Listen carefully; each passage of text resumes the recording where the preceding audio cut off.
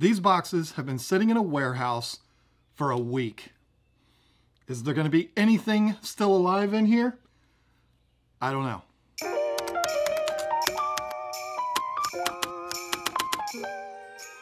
have to go to work now. No. Roxy, make sure she does the dishes. Ooh, ooh, ooh. I wonder if the birds have had their babies yet. Ooh.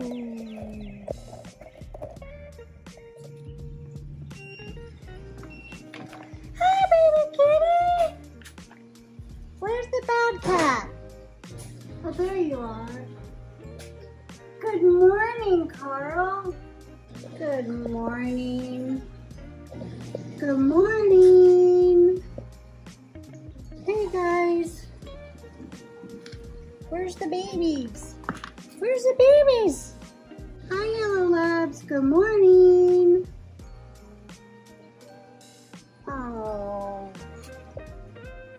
That is definitely not what I want to find when I walk in the fish room. Yeah, this is definitely not the way we like to start the day. But when you've been doing this a while, I don't want to say you get used to it, but you kind of get used to it. Especially when you keep fish that need to be in large groups. This one's actually jammed up there in the rocks.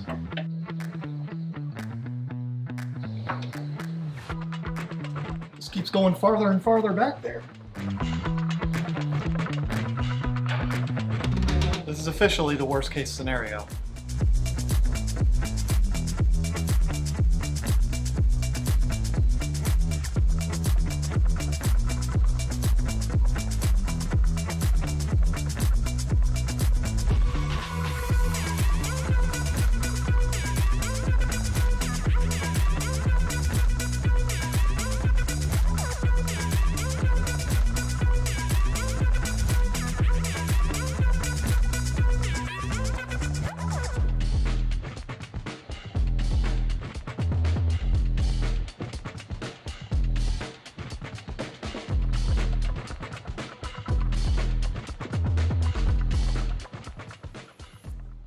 Well, that was officially the least amount of fun I've ever had. It never looks as good. You have to redo stuff. It's definitely one of the downsides of having a tank like this. A lot of people ask about cleaning around it and stuff like that. I really don't. But if you have a fish pass and you have to dig it out of there, that's really the only time you ever have to worry about all of that. And it's frustrating, but hey, it's still one of my favorite tanks, so we'll just deal with it.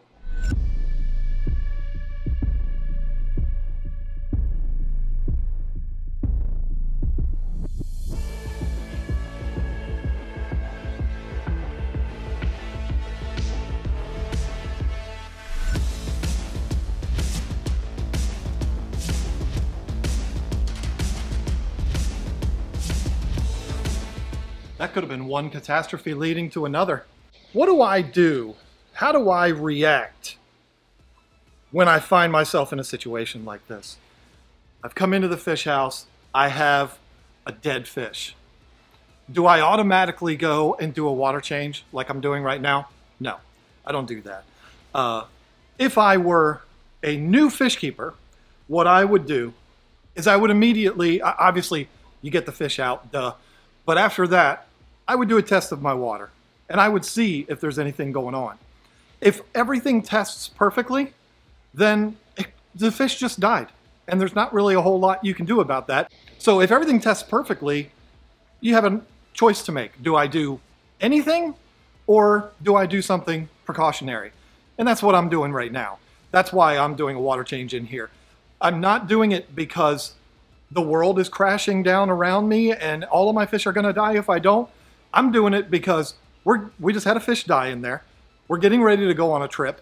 I don't wanna wait another week to do a nice water change in there. So that's why I'm doing what I'm doing. But you know what? I have a really good idea. Let's go ask Lisa what she would do in this situation. What in the world are you doing? Watering my plants with poopy water. species. Okay. And I haven't fallen today, so that's a plus. All right. You're busy collecting your poop and distributing your poop.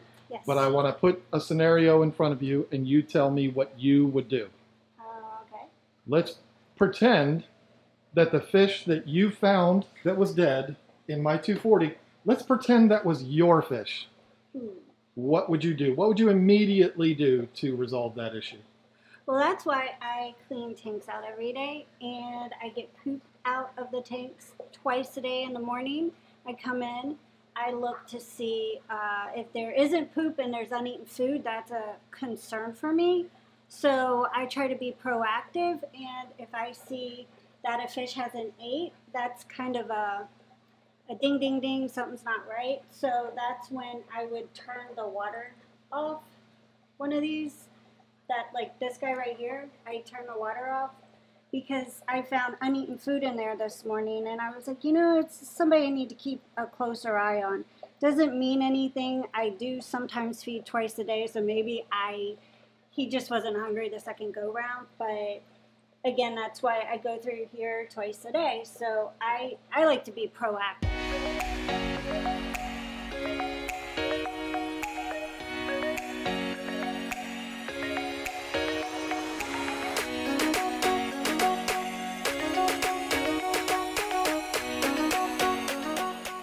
He's tearing it up. What did you do? Did you do that?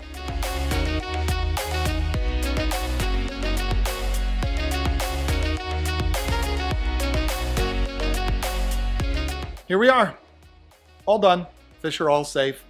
They were safe to begin with. Like I said, I'm not doing this out of panic. I did this because it really needed to be done anyway. And I feel better about it now. Leaving town, I'm not going to have to worry, am I going to come home and find more dead fish in there? We should be all good to go. But remember yesterday when I was talking about the Tropica shipment that we had that was all jammed up in the warehouse somewhere? Well, guess what? It just got delivered. So let me go see what's going on and hopefully avoid another disaster.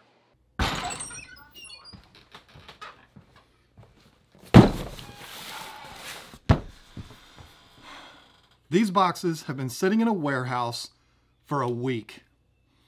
Is there going to be anything still alive in here? I don't know. So in case you didn't see the vlog yesterday, I ordered plants from Tropica. Tropica North America is headquartered in Vancouver, Canada. So it is an international shipment when they ship to me. Normally, it goes very, very smoothly. I'll order them over the weekend. They'll ship them out Tuesday. I'll get them Wednesday. Sometimes FedEx will be delayed, and I'll get them Thursday. But either way, it's usually just a one-day thing. It's shipped express, no matter who they ship it through. But because it has to go through customs and all that kind of stuff, sometimes it gets delayed. It was getting delayed every single time that they were shipping with FedEx. So I asked them this time, I said, hey, can you ship UPS instead? They're a little bit more reliable in my experience. That was not the case this time. This was stuck in a warehouse for a week. And this is a lot of plants. This is the smaller of the two boxes. I don't know what we're about to see. And it could be absolute carnage, or it could be not that bad. Ludwigia.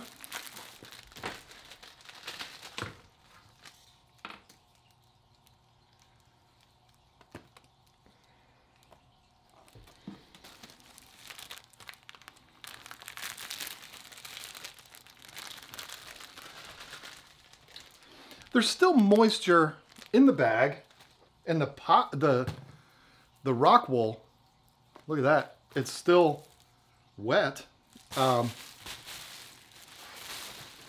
Tropical puts these little identification cards in here. I love it. This might not be a total loss. Rotala. I mean, is it perfect? No, but I was expecting to open this box and have it be full of a bunch of slop. Now I see some yellow here for sure. This is the Edenton. Yeah, she needs some water. It's a beautiful plant, definitely deprived. This is the compact version of Bacopa. Listen, I was expecting this to be a complete and total loss. Look in here. I don't know what you can see, but you can see there's always still plenty of moisture in here. So I think, I don't know, I think we might be all right. Poor little fella.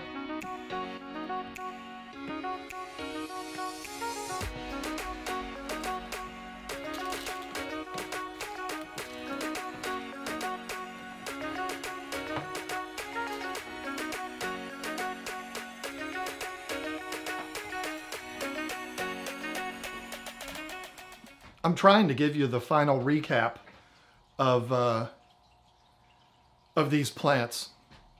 And I keep getting text messages that we may have been a victim of fraud. Isn't life wonderful? Why do people have to suck? All right. As if there's not enough crises today, thankfully that crisis was averted. No thanks to you, but yeah, that was just a scammer. I hate scammers so much. These scam artists are so good and they're so convincing at what they do. And you know what? I hate them all. And I hope they all burn in hell. If there is a hell, I hope they're there and they're burning and it's miserable. And oh God, somebody just needs to, anyway. Now to our other crisis. Was it a crisis? I don't think this one was either.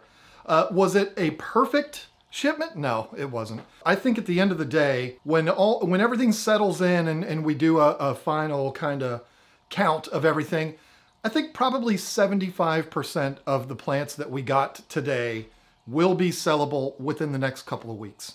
Some of them might need a little more time to bounce back. The Ludwigia came in really, really good. We ordered 20 of them and I think 19 of them we could probably sell today. We won't, but we could.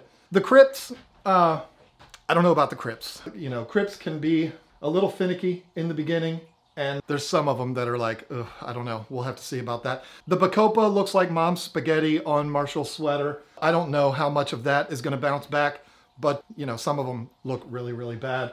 The Anubias came in flawless, as you would expect. Anubias is, you know, it's practically like keeping plastic plants. So those are perfect. We could sell those today, and I probably will put them up on the website today or tomorrow because they're just perfect. The beautiful thing about a lot of the plants that we carry on the site is they are very resilient and they will bounce back. Overall, I think it's going to be a success. The tissue cultures, they all came in and every single one of them came out of the box and they were like, what's the big deal? I mean, you know, what's going on here? Why are you freaking out so much? They're flawless. They look perfect. And you kind of expect that because they're raised in this cup. This Bacopa right here has never been in anything but this cup. It was literally grown in a lab. So there wasn't anything different for them other than the lack of lighting. But again, most of the plants that we carry are low to medium light. So they weren't affected at all. This just solidifies my love affair with Tropica. One of the biggest reasons why we picked them up is because we believe very strongly that if we can keep these plants, you can too. And this just proves that. To go through what these plants have gone through and to still be here and to still be in the condition that they're in. Yeah, they're not the greatest condition, but it just, to me, it just solidifies the whole thing. Tropica, they got a good hold on things. And their stuff can sit in a warehouse for a week and still be okay. Mostly. One of the benefits of having a YouTube channel is that sometimes you just get packages in the mail that are gifts from subscribers. This one is from Dan Durbin. Hi, John. From watching your videos, I know you collect bobbleheads, so I thought you might like this one. Let me tell you something, folks. I have everything from pieces of poop bobbleheads to my own bobbleheads. If it's a bobblehead, I'm gonna love it. I don't care what it is. This is so exciting because you just don't ever expect this kind of thing. And the anticipation is crazy.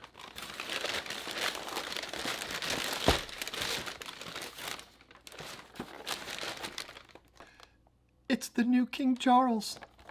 He's adorable. Dan, that is so cool. I love it. I don't understand much about the monarchy and all of that kind of stuff.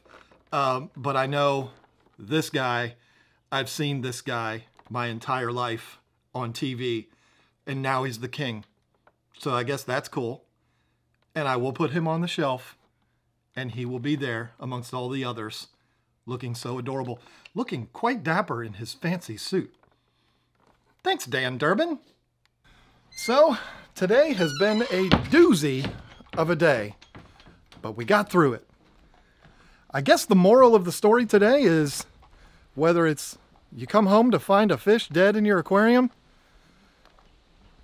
or you get a shipment of plants too late,